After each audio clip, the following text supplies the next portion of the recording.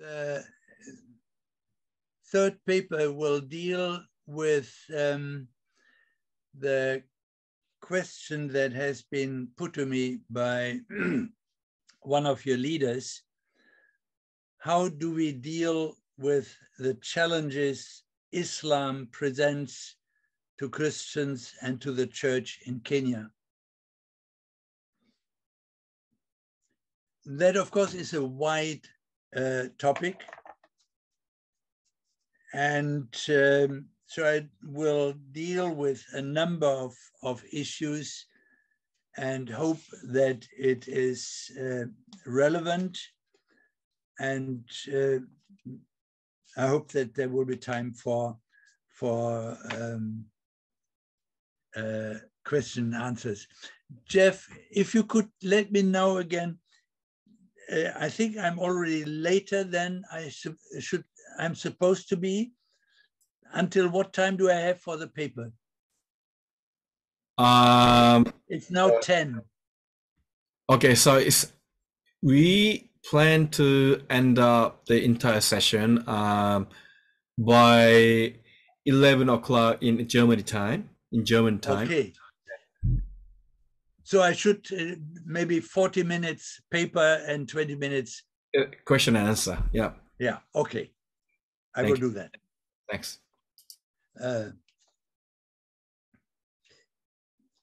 One of the problems that we have here in Germany, and you probably will have in Kenya as well, many Christians have misconceptions about Muslims. Some people think, oh, Muslims are just the same. Very similar belief in God. So it's basically the same way and with differences, but we are brothers and sisters believing in God. Others say, no, they're all terrorists. And so you have different approaches, even among Christians, to Islam.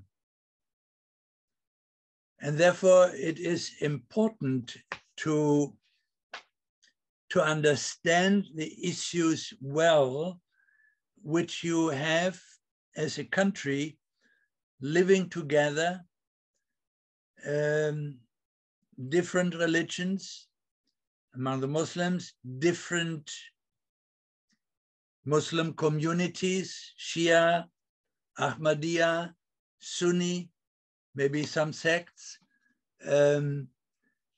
And of course, there are issues on the social level, on the level of society, on the level of living with one another. And the question is, what kind of problems might Islam create as a faith and as a religion that has political ambitions or that deals with moral problems or ethical issues in a different way than other religions. And so there can be conflict, and it is important to understand what the conflicts could be, and also where conflicts don't need to appear. And the better we understand each other on these levels, the easier it is to live together. So it's, again, important to understand there is a big variety of different views in Islam, and we should never assume that every Muslim is the same or that there is just one type or one kind of Muslim. The second issue that we need to understand is that Islam is a post Christian religion. And that at the beginning, Muhammad encountered Christians, encountered Jews, and dealt with Jews and dealt with Christians, and had a particular view on Christians, had discussions with Christians, knew something about Christianity, but much of it also misunderstood about Christianity. And that all is mirrored in the Quran. And one aspect is particularly important to understand, that Muhammad, who wanted to be acknowledged actually by the Jews, was not acknowledged by the Jews. They rejected his prophethood. And with regard to Christianity, he wanted to show that Islam, as a post-Christian religion, was improving and correcting Christianity. Though Islam has an anti-Christian focus, meaning denying, no, Jesus was not divine. He was simply a human. He was simply a messenger. No, of course not. The Bible is not inspired. And in some ways, what you read in the Quran is an attempt to change things around and to correct Christianity. And in that sense, there is an anti-Christian focus. And that makes it at times difficult for talking to Muslims, and that at times create an attitude of Muslims who say, oh, in the end, and that is true, conviction of the Muslims, that eventually the whole world will be ruled by Muslims, that Islam will at the end of the time be the only religion that still exists. All people have either to embrace Islam or they will be killed. So Muslims come with that, many who are engaged in political Islam come with that understanding: we will be the rulers of the world at the end. We'll take our time, we'll go through the process, but we know who we are. So in that sense, it is at times difficult to deal with Muslims, particularly on a political and societal level. Just to give you an example of that, I've here a Quran in English published in Saudi Arabia. And I found it very, very interesting reading it and reading the first surah. Now, the first surah is very important for the Muslims. It's almost like in the Christian faith of Our Father. It is a prayer, or it's a verses, 7 verses from the scriptures that a pious Muslim will recite several times a day. And the 2 last verses I read to you, that it says, guide us to the straight way. And then it finishes, the way of those on whom you have bestowed your grace. That are the Muslims. The way of those who have bestowed your grace. Not the way of those who earned your anger. and not the way of those who went astray. And in that Quran, in the text of the Quran, they put a brackets there.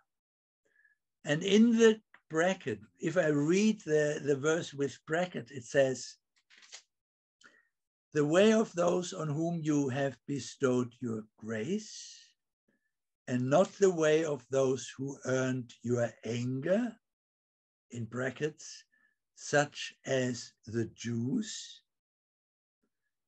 and not of those who went astray. And in brackets behind that, such as the Christians.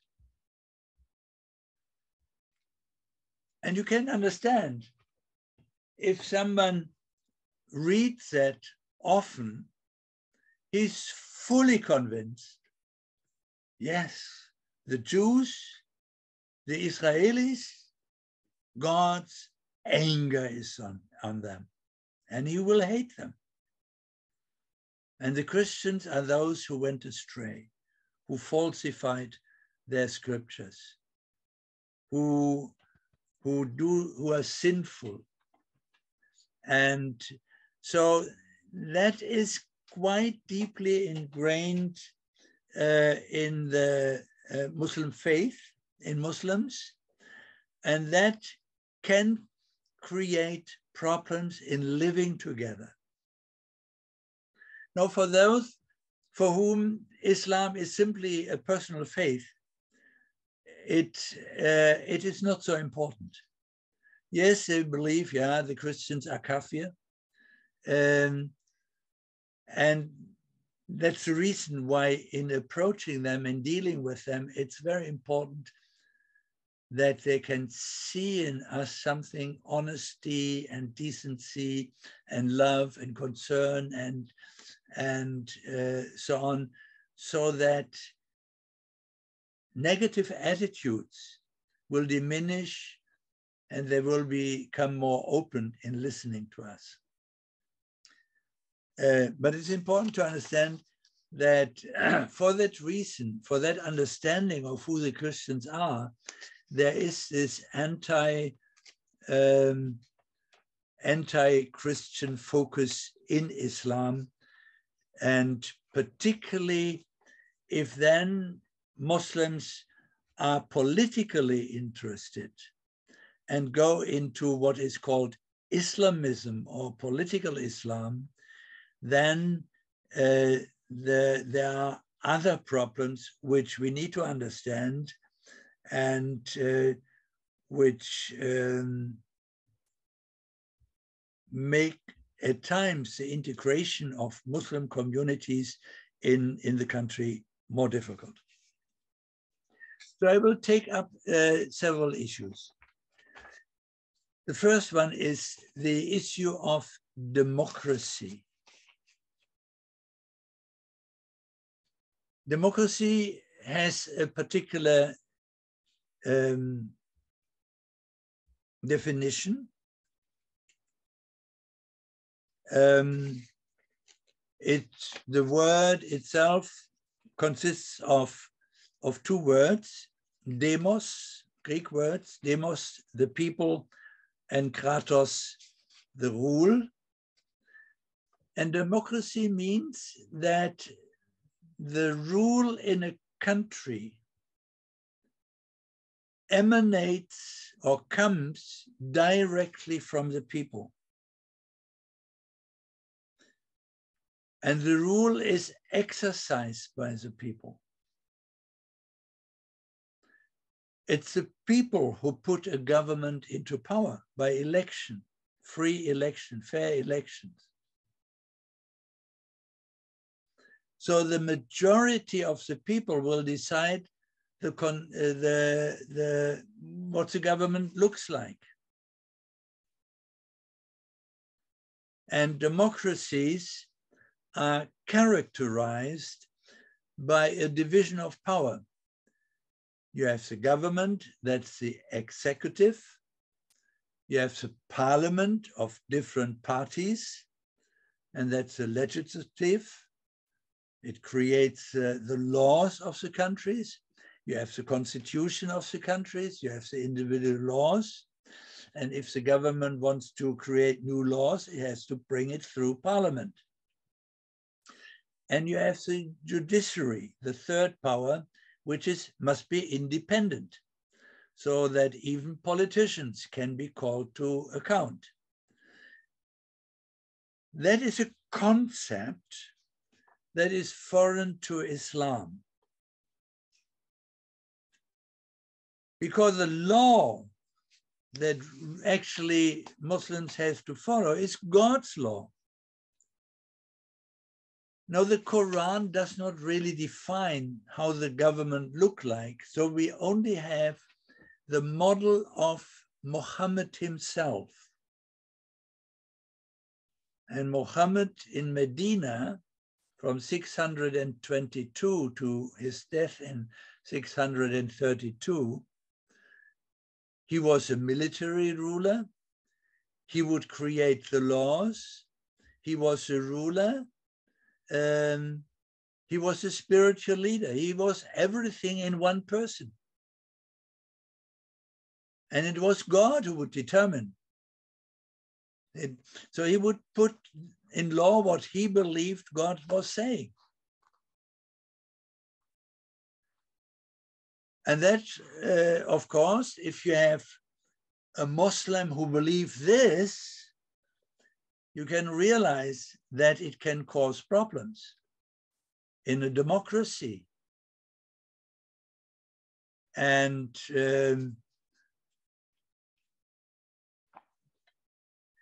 that you find Islamists and those who are more extreme in that sense, who certainly would want to change a democracy into a theocracy where the law of Allah would rule.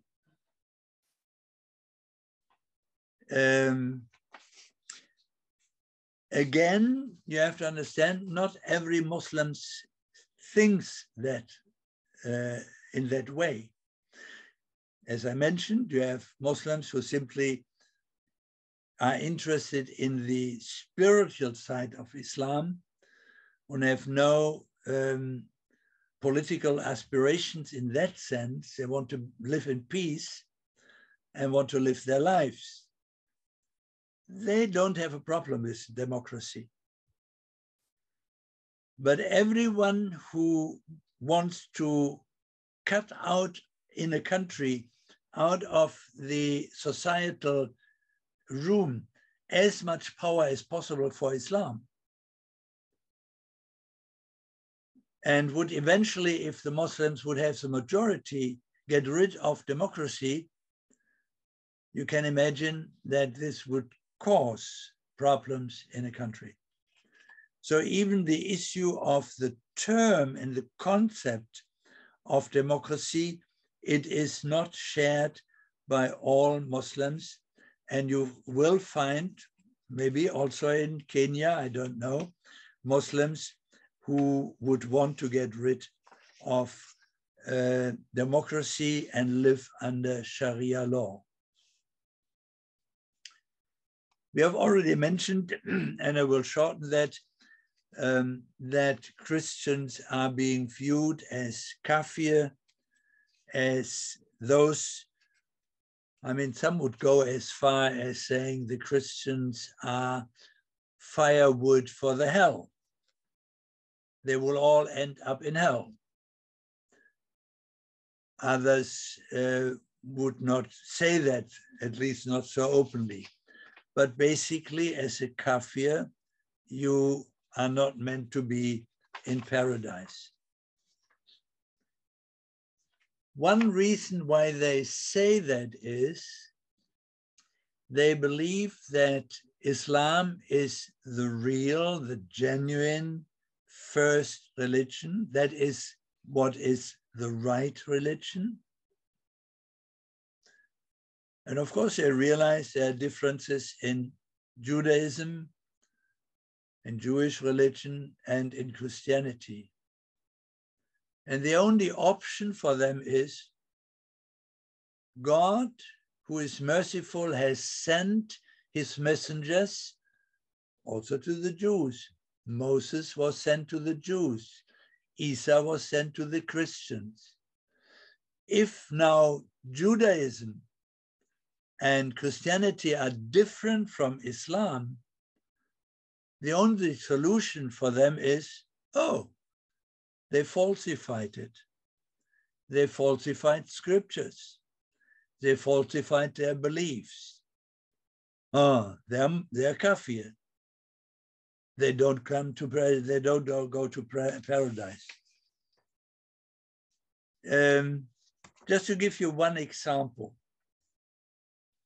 in John 14, verse 16, and also in John 15 and 16, Jesus speaks about the Comforter whom he will send, that he will not leave us as orphans, but he will prepare room for us, but he will send the Comforter, the Holy Spirit. And of course, some of the Islamic theologians have read that. And the Greek word that is being used here is parakletos, the one who is being called to my side, who is my advocate, who is interceding for me, who is helping me. And the Muslims say this word parakletos has been changed in the beginning of Christianity. And the word that should stand here is not parakletos, but just a moment, periklutos. Periklutos.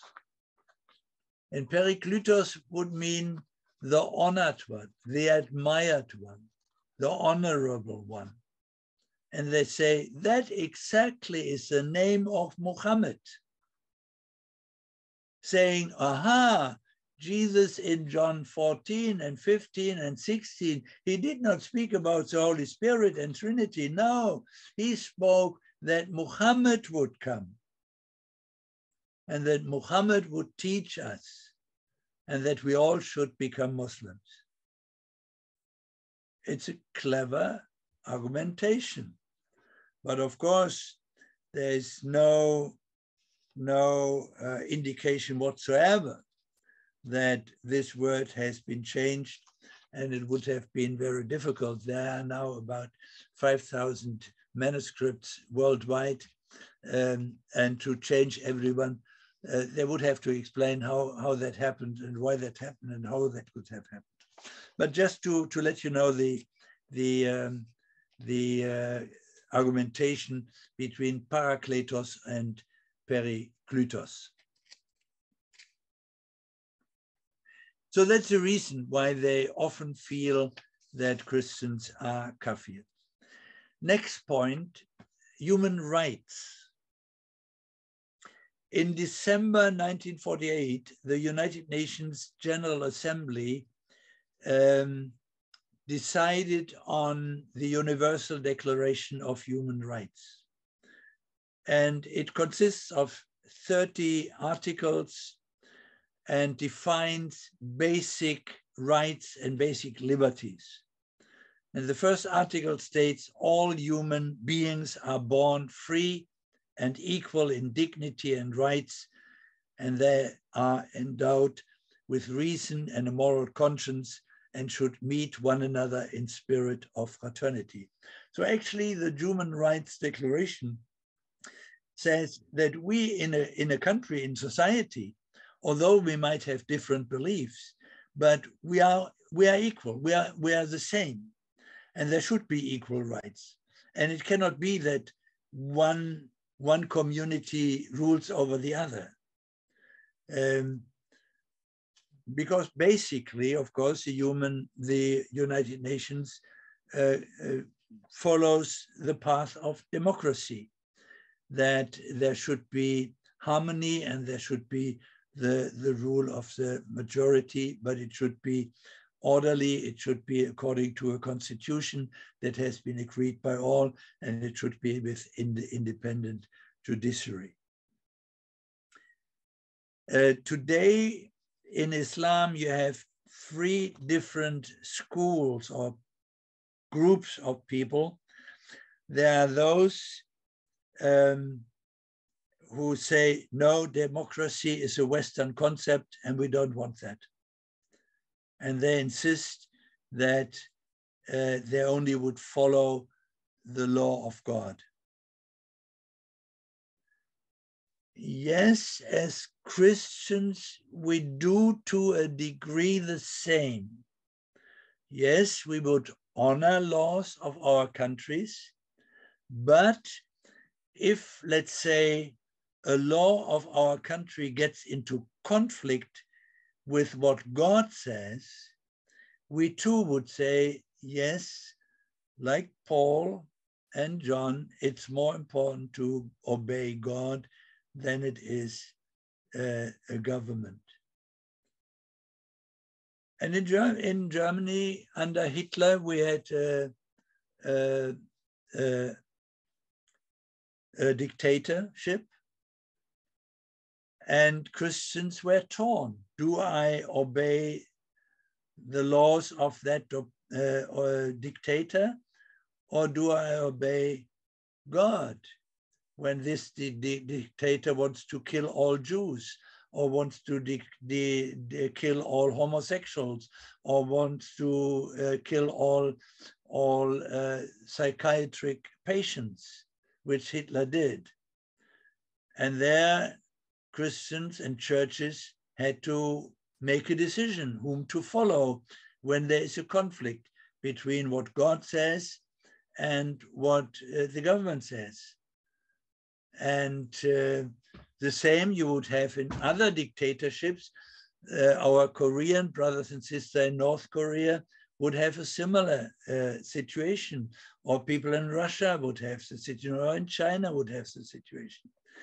So, but the Muslims would go a step further and would reject democracy and would only want to obey God's law, and would want to implement God's law. And of course, in God's law, Muslims and non-Muslims are not the same. Men and women are not the same. And minorities and the majority are not the same.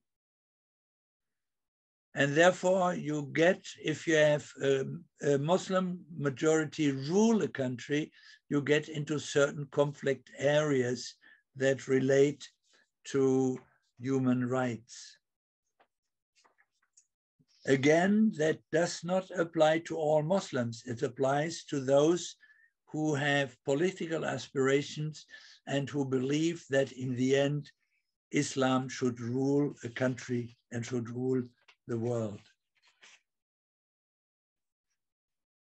Should also understand that the Quran, for example, says the Muslim Ummah, the Muslim community, it's a worldwide community, is the best of all communities. And if that best community rules the world, then we have peace. And so you might have idealistic Muslims who truly believe that if everyone believes in Islam, then there would be a better world and a better country. So you have these problems with human rights at certain levels, and it's important to understand that. You might be aware that because the Muslim countries, and there are 57 countries in the world united in the Organization of Islamic Cooperation, also in a Muslim league, that are Muslim majority countries. And they have actually rejected the Universal Declaration of Human Rights. They might not have done that openly, but the Muslims have created their own Declaration of Human Rights for the Muslims. And if you read them, you can find them on the internet, and it's interesting to read them. Many of the articles look quite similar to the Universal Declaration of Human Rights. But every time, and particularly again at the end, it says, this only applies as long as it does not contradict Sharia law. So the human rights would only be applied and only apply in the frame and within Sharia law. Sharia law is above the human rights. And for that reason, because that has become acceptable in Islamic countries, you will find issues where you think, oh, how can they do that? And they simply do it because they have basically pushed the Human Rights Declaration, the Universal Human Rights Declaration, at the side, put in their own Human Rights Declaration and said, no, it only applies as long as it doesn't contradict the Sharia law. So that is important, something to know. Another issue that also applies to human rights and democracy, to the human right of the freedom of religion.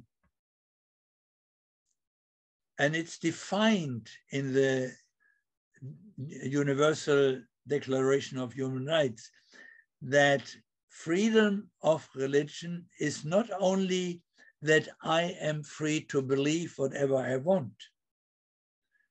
It also says I have the freedom to testify, to preach my religion, to witness to my religion.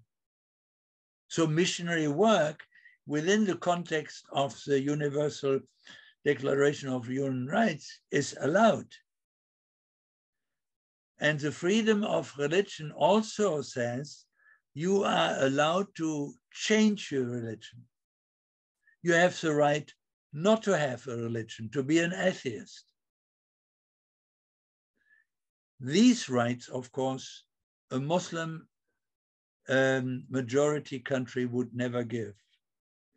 And therefore, in all Muslim majority countries,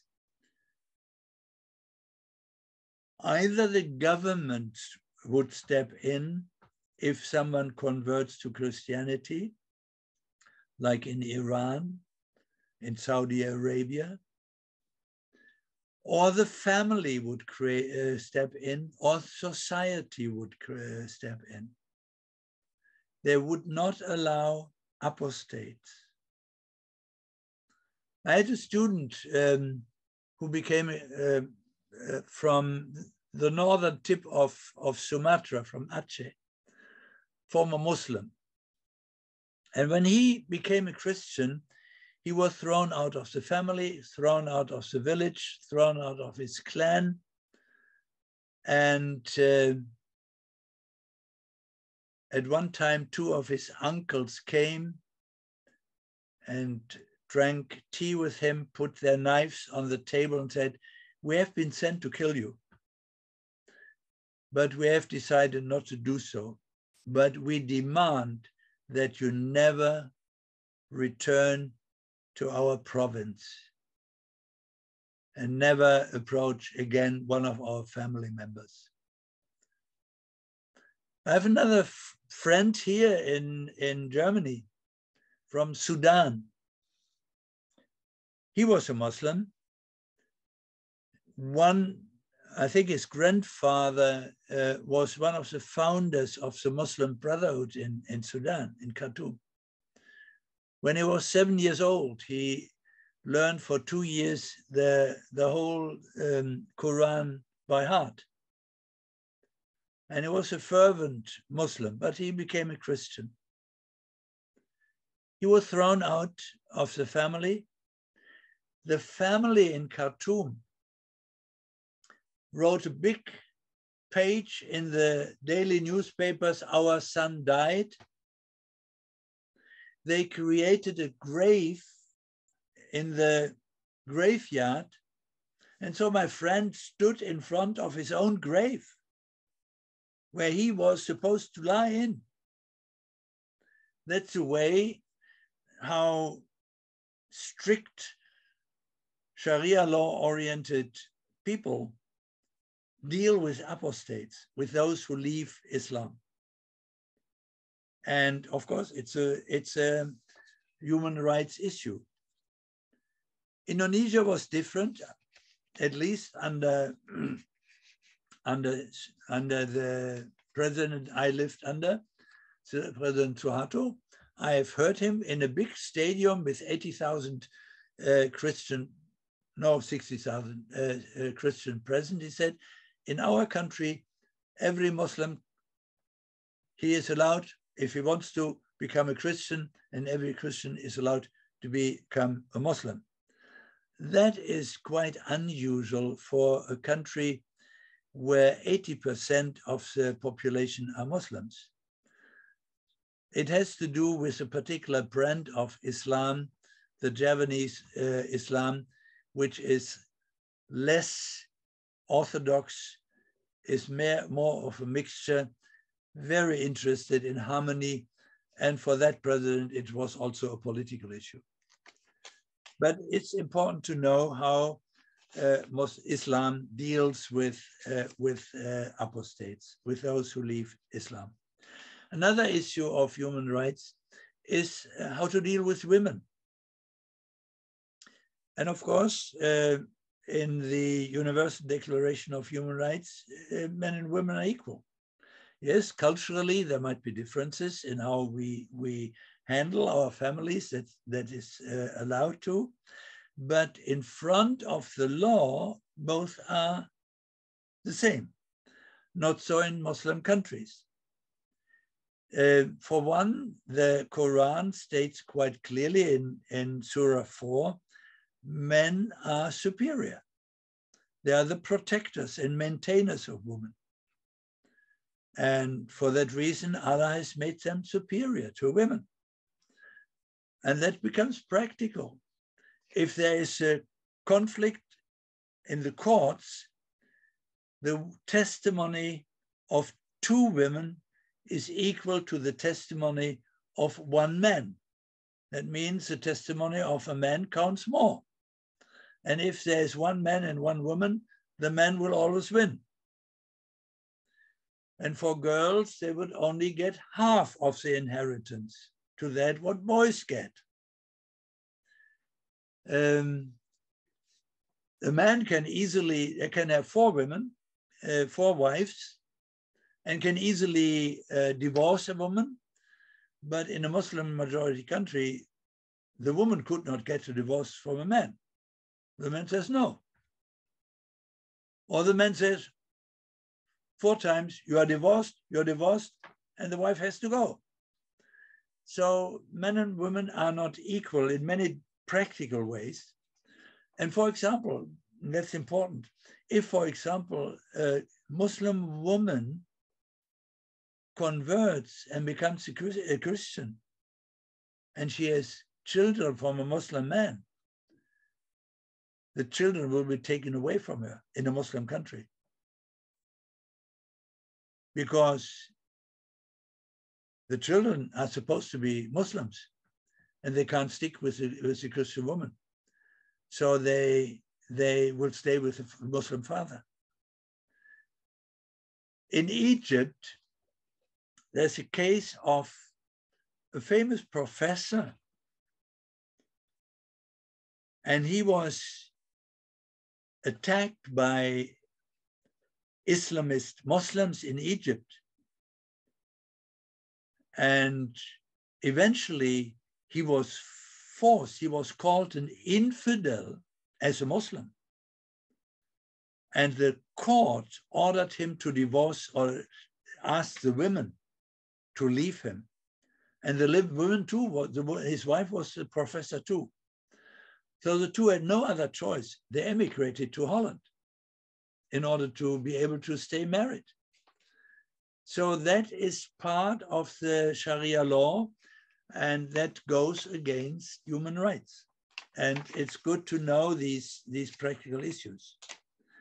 And there are other issues of inequality, forced marriages, female circumcision, the social control, and all these issues. Another point with regard to Muslim majority countries or issues that can become a problem in countries with a growing Muslim minority, the Islamic anti-Semitism.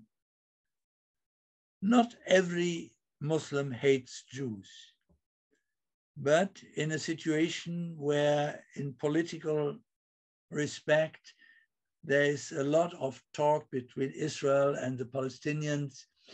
There is more and more hatred being stirred, and it comes to the forefront. But it has also to do with the Quran, and it has to do with the life of Muhammad. Muhammad was called to go to Medina and to be the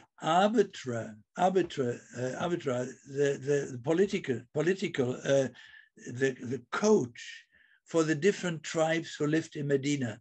And there were two polytheist tribes and 3 Jewish tribes. And the polytheists became Muslims, and Muhammad was the leader, the politician, the ruler, the spiritual leader, and so on. And there were several wars between Medina, the Muslims, and Mecca, the non-Muslims, who had persecuted Muhammad. And Muhammad had fled from Mecca to Medina. And in these fights, the Jews did not always support Muhammad. They rejected his prophethood. They ridiculed him. They didn't help him. So Muhammad turned against the Jews. The first 2 of the Jewish tribes were chased away from Medina. The first one still was able to take their riches with them. The second one had to leave everything behind. And the third one, about between 800 and 900 men and boys were killed, decapitated. And the girls and the women were sold into slavery.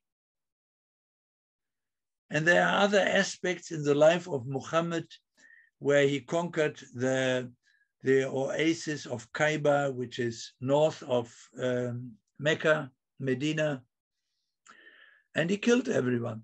There were a strong Jewish community and he killed them all. And he took a Jewish wife after he had killed the husband of that woman and the father of the woman. And even today, at times, you hear Muslims shout in Israel, Kaaba, Kaaba. And they want to remind the Jews of what happened in the oasis of Kaaba by Muhammad. And if you look into the Quran, you will find verses that Allah was angry with the Jews and that he would turn Jews into pigs and into dogs, and that at the end times, every tree and every stone would cry out, oh, there is a Jew behind me, kill him. So there is an anti-Jewish element in the Muslim religion, and there's hatred. That doesn't mean, again, that every Muslim hates Jews. You will find even Muslims who have Jewish friends. That can happen. But those who are directed by Sharia law, who are directed by the Quran in these areas, will turn against Muslims. So you find quite a lot of Muslim anti-Semitism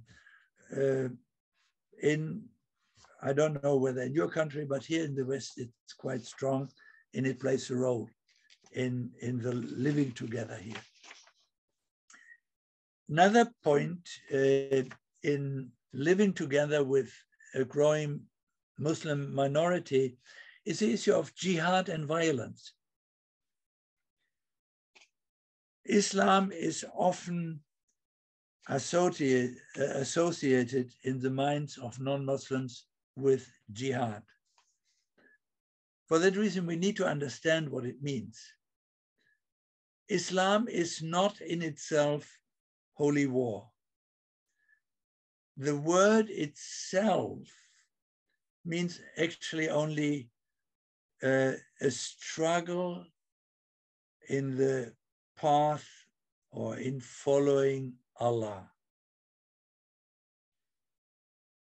And the Muslims speak about the big jihad and the small jihad. And they actually mean that for most Muslims, the fight is a spiritual fight to be a better Muslim. Moral purity, to be a good husband, to be honest. All this is meant by jihad. But yes, if you look into the Sharia law and into the Quran, jihad also means fighting for Muslim. According to the Muslim rules, it should be a defensive fight. Only when Islam or Muslim countries are attacked. But if you look into history, that was certainly not always the case. In the first 4 years of Islamic history, I mean, Arabic armies conquered the whole Middle East, the whole of North Africa. They entered Spain, they conquered Spain, they stood in France and were attacking Europe. They conquered the Balkans, they conquered big parts of India, they conquered Central Asian countries. So this was not defensive. So you have to understand what defensive means. If I invite you to become a Muslim and you become a Christian, if I as a Muslim invite you to become a Muslim and you as a Christian say 3 times no, then you are attacking me. And I'm allowed to defend myself and might even do it with violence. So that is an argumentation by political Muslims, which can be quite dangerous.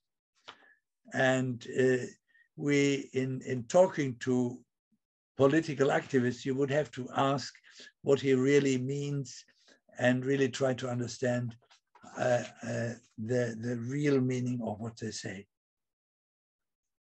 But it's good to know that there might be problems. Doesn't mean that there always are problems. It only say there can be problems, and we have, as a state, as a country, as a government, we have to look into that. In Germany or in Europe, generally, Muslims are still a minority. And because being a minority, they compromise, of course. And they justify that in that way theologically. But if you read their books, particularly if it is in their original languages, and it's not meant really for the outside consumption, but it's meant for Muslims, then you realize that they cling to the conviction, no, we should be living under Sharia law. And in every country, Sharia law should decide, so that eventually, as Allah promised, eventually the whole world should be ruled by Islam. So those more extreme political activists pursue that goal, and it's always good to understand where people are. The percentage of those who really pursue that type of politics is not the majority of the Muslims. It's a smaller, but it's a decisive, it's a vocal, and quite active minority. And it's good to know about it.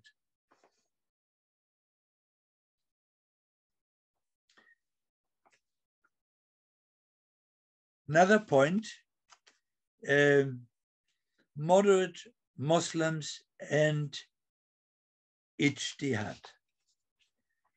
You find also, and it's good to know that, we have that in Germany, that you find more and more Muslims who want to save Islam and just keep it as a personal faith, and want to separate the spiritual issue and the political issue.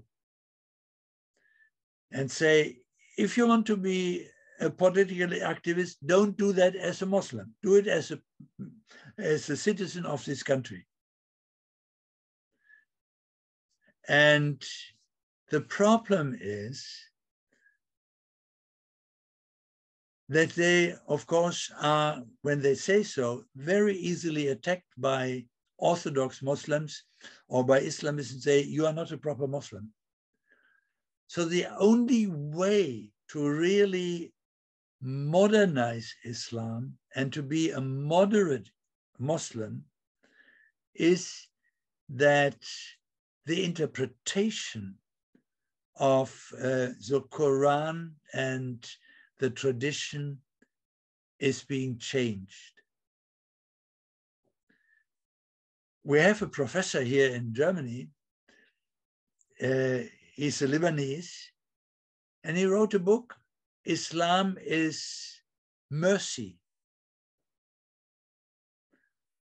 And if you read it, you think, and I've heard him speak, and he's a very honest man, very moderate man.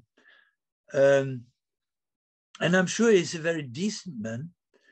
And when you read his book, you think, oh, that person must have read the New Testament. Some of the formulations of what he writes sounds very, very similar to the Bible. And I'm sure he means it honestly. I've seen other Muslim leaders who try to state what needs to be abolished in Islam in order that Muslims can really in harmony live together with Christians, with other religions, and to have real peace together and be really a fraternity within the society. The only way is really to reinterpret the Quran. I've read, there's a book written by a Muslim theologian, by a Catholic theologian who lived in Turkey. And he wrote about 4 different Muslim theologians and their theology and what they taught in Turkey. And you realize they all had studied hermeneutics, Christian hermeneutics, and how we interpret the Bible. And they try to apply that in Islamic hermeneutics and the way how you interpret the Quran.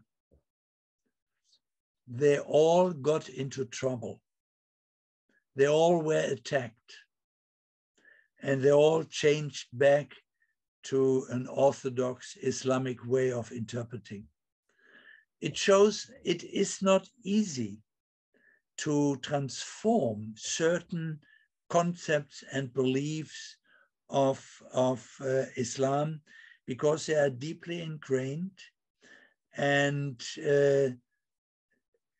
any Islamist or any Orthodox Muslim can attack a moderate one and accuse him of not being a true Muslim. And he can quote the Quran, he can quote the tradition, and that puts a lot of societal and social pressure on Muslims and makes it so difficult to leave and to change and to live a moderate type of Muslims. And up till now, it is basically at this time only possible in Western countries, where you should have an independent judiciary, and where you have laws, and where you can have, where you are defended if other Muslims attack you. So it makes it very difficult that there are problems in this issue, and that for this reason, it's right that Christians and churches are concerned about a growing Muslim community in their country. Even when Muslims again and again emphasize, oh no, Islam is a religion of peace, you have to understand what it means. It means, yes, if eventually all people are Muslims, there is peace, there's harmony. And that is in the background, that a politically minded Muslim who believes in Sharia law will cling to that in the end, Islam will rule and the world will be ruled by Islam. And in that sense, yes, then there will be peace. So the question stays, what should we do? How should we encounter that? I think there are a few things which we can do. We should try to understand Islam, the different types. We should try to understand Muslims, individuals. We should try to cooperate with the moderate ones, with those who see Islam as their personal faith and don't have a political agenda or political aspirations. We should dialogue with moderate Muslims where we can cooperate, where we can help each other. There is a book in English in England written by or edited by Steve Bell and Colin Chapman, and it's titled Between Naivety and Hostility. And I think that summarizes what we should be doing with regard to Islam in our own countries. We don't want to be naive. Yes, we should know. We should know the reality. We should know the truth. But we should not move towards hostility. Muslims are not our enemies. Yes, we should love our neighbors, and we should try to be cooperative, and we should try to be considerate and share our testimony with them and work among them. I want to end with words from the former Anglican Bishop of Rochester in England, the Right Reverend Dr. Michael Nazir Ali. He's from Pakistani background, Muslim background, came to Britain, became an Anglican bishop. Meanwhile, he is converted to the Catholic Church. He has moved on. He's now a Catholic. But still, what he says about the issue, I find helpful, and I want to read it to you. It is crucial for Christians to reflect upon and engage with the reality of Islam, and to study the different approaches to Muslims and to the world of Islam. Dialogue is about listening to our Muslim friends and learning more about their faith. It's about cooperating in the building of community in a specific place and ensuring peaceful human development. At the national and international levels in particular, dialogue can be about the recognition and strengthening of fundamental freedoms. Within the bounds of civility, we must discuss the importance of freedom of expression, freedom of belief, and the freedom of change of our beliefs. It's particularly vital not to think that engagement with Islam and with Muslims is a kind of capitulation. Islam is, of course, a system of beliefs which may seem to have some features in common with the Christian faith, but there are basic and crucial differences as well. Central biblical doctrines such as original sin, incarnation, atonement, the cross, and what Jesus did at the cross and resurrection find no place in Islam. Divinity, Trinity, and so on. And in the end, we find a different doctrine of God. Whatever the difference, we must treat them respectfully. We must, however, distinguish between Islam and the ideologies of Islamism and political Islam. Islamism is a comprehensive political, social, economic system based on a narrow and literalistic interpretation of the fundamental documents of Islam, and which wants that Sharia law governs. It has the effect of reducing the basic freedoms of many wherever it has influence, and has given birth to extremism, which in turn has produced terrorism in many forms. Loving Muslims and being respectful to their beliefs is one thing, but dealing with Islamist ideologies must be quite another. It is important to encourage those Muslim scholars and leaders who are seeking in Islamic sources interpretations of the Sharia which help towards the common good, which help towards harmony, towards peace. So much the quote of Bishop, the British Bishop. And I think that's wise counsel. And one last sentence. Personally, I believe, and that's a message to the church, the problem is not the strength of Islam and Muslims or Muslims party. The problem is the strength or the weakness of the church. And that makes it our responsibility to disciple Christians well, to teach Christians well, to bring them to maturity, to live a genuine, authentic, loving example as Christians, and to be a light in this world and to be salt in this world. Then we will be able to stand against anything. Then we don't need to have fear and be afraid. So much.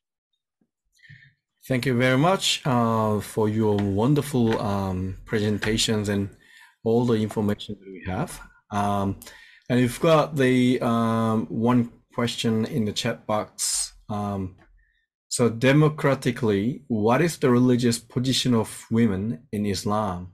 The place of education, inheritance, legal rights and wealth and such likes.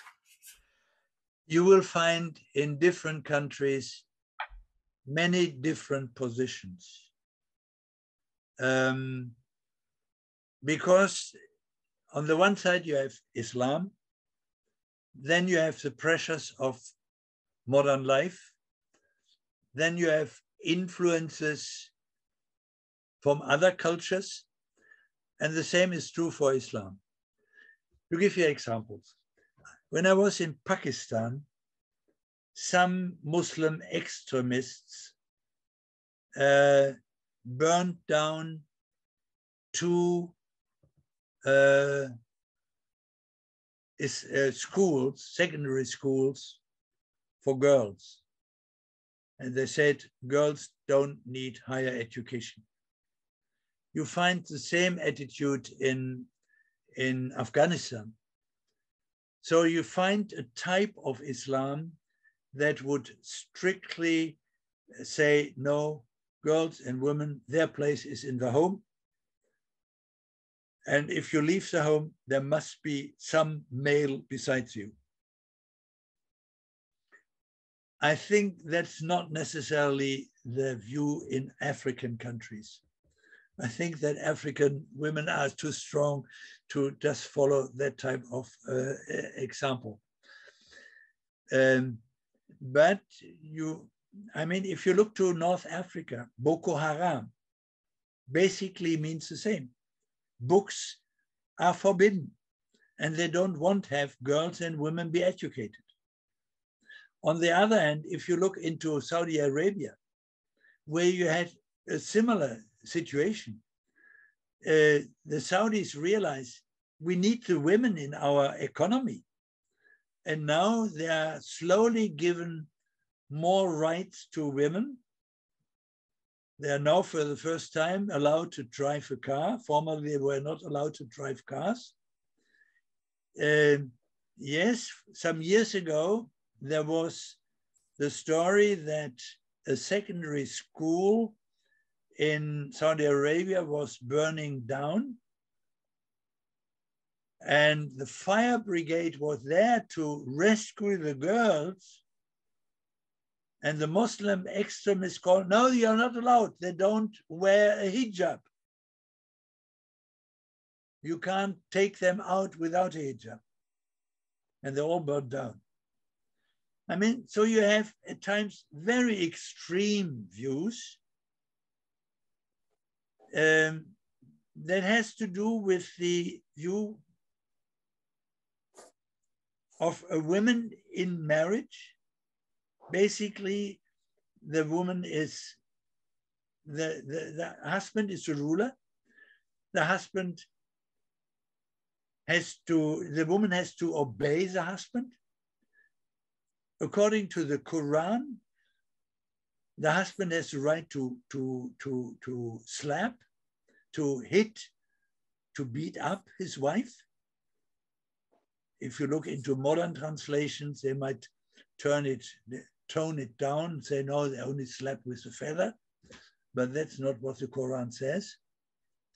So, and because men are superior, so according to strict Sharia law, the Afghanistan and Pakistan situation is nearer to the reality of their faith, but you will find more and more situations in countries where the women fight for their rights and want to be equal. You also would have to say, even in Pakistan or even in countries where women outside the home doesn't have rights, inside the home, often the woman is the ruler, and the husband has to do what the woman does. And the woman, the women are clever. They fight for their power in the way that they cherish their sons, particularly the first son, but all the sons.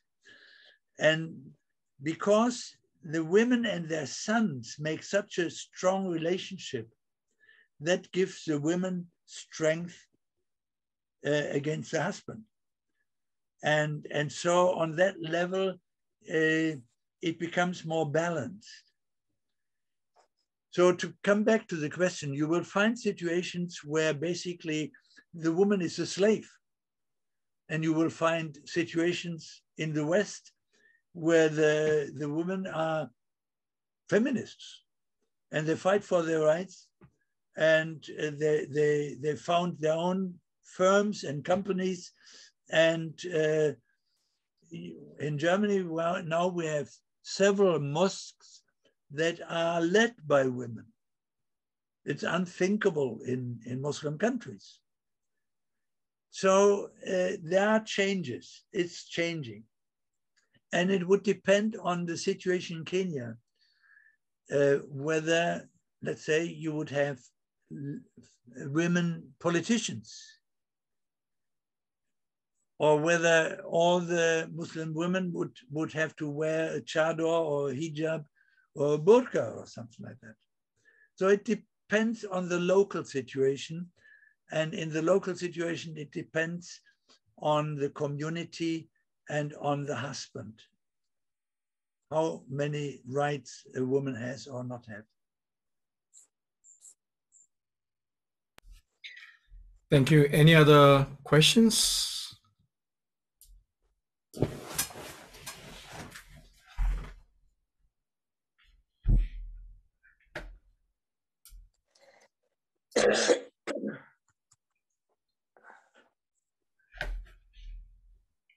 Yeah.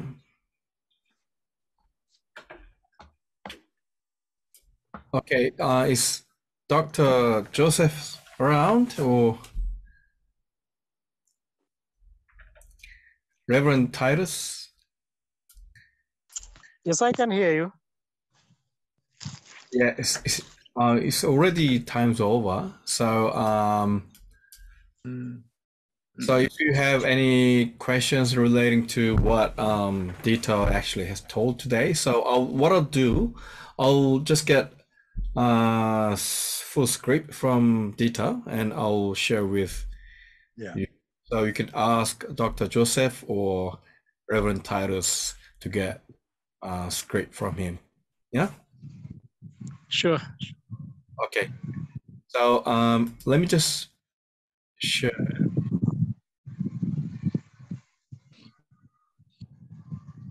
Okay, I'll just give you.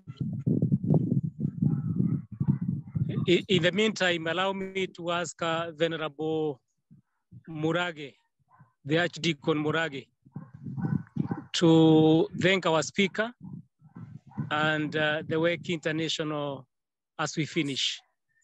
Venerable Murage, as Reverend does that, you can thank our speaker. Thank you, Dr. International. Thank you. Thank you, Dr.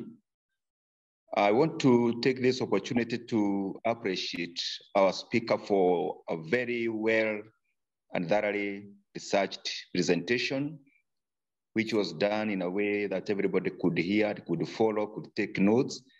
It has left us more enlightened, more strengthened, more empowered even to do more and to engage in a more careful manner, that it's not confrontation, but even the acts of our own life can be able to minister to the Muslims. Thank you very much for a good presentation.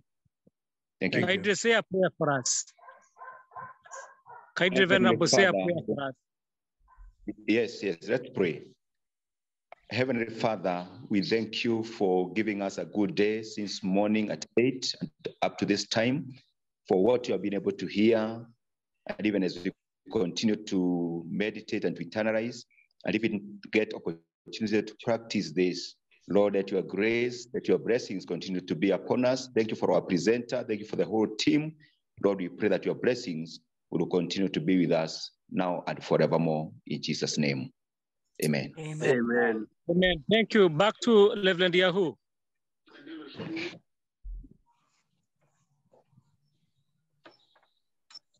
Back to the host. Okay, sure. All right.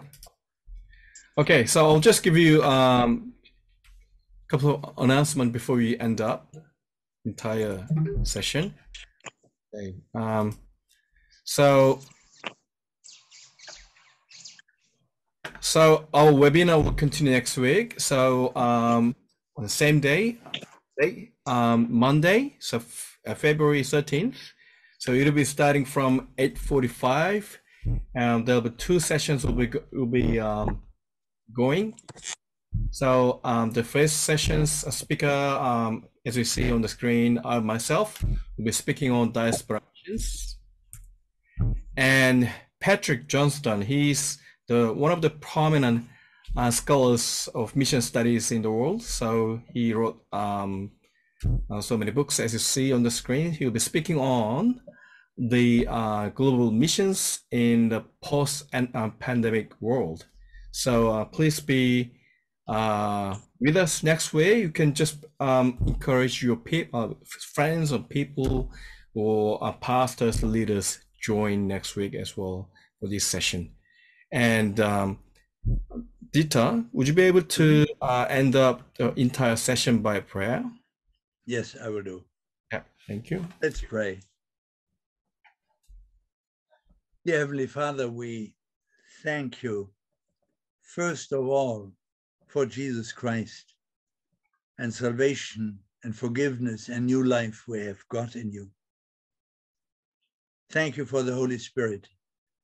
Thank you for your word. Thank you that we have a hope and that we can look forward, that I, as an old man, can look forward to one day be with you forever. Thank you for that. And Lord, I want to thank you for that possibility of training, of sharing, of working together, discussing issues. And this morning, the issue of Islam and how to share the gospel, how to view Muslims, how to understand Islam. Thank you for this possibility and option. And we pray, Lord, that you would help everyone when encountering Islam, when meeting with Muslims, that by your Holy Spirit and by your love, you would remind people and share their faith, pray for people, or share gospel stories about Jesus Christ.